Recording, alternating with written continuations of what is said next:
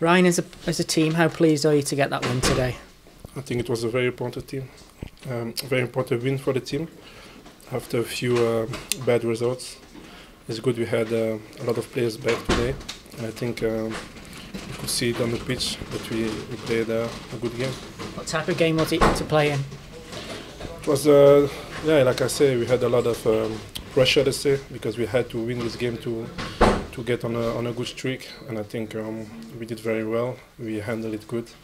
The first half was very, very good, and we need to keep going like that. You scored your first league goal for the club. What was going through your mind?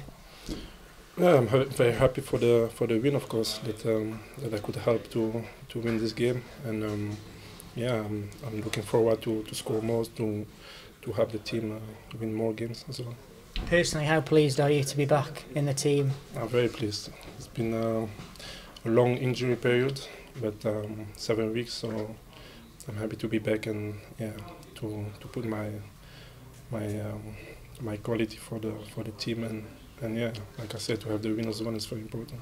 How frustrating have the last 7 weeks been, particularly as you just scored in the cup against Rotherham?